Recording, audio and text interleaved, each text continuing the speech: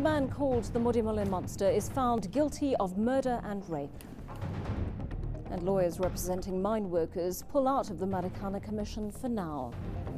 Live to you from Johannesburg, this is eNCA, also making headlines.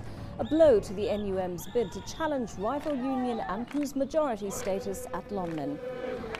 And Limpopo Premier Castle Matale bows out after being recalled by the ANC.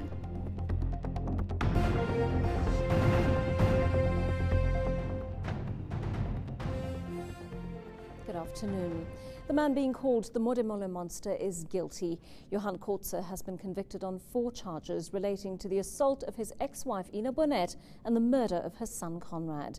His co-accused Andries Sithole has also been found guilty of murder. On the first charge, the murder of Conrad Bonette, accused number 1 and accused number 2 are found guilty. Selo Mpaka and Pizza Mokhlane have been acquitted on the charge of murdering 19-year-old Conrad.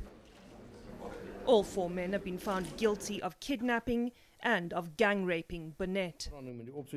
Judge Bert Bum has dismissed the charge of attempted murder and has instead found all the accused guilty of assault.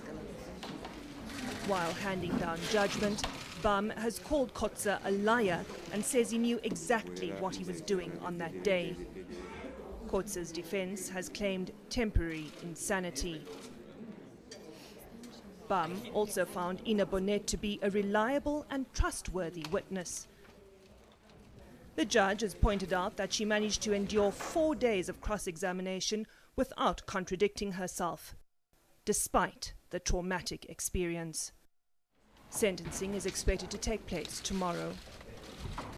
News that moves. eNCA.com.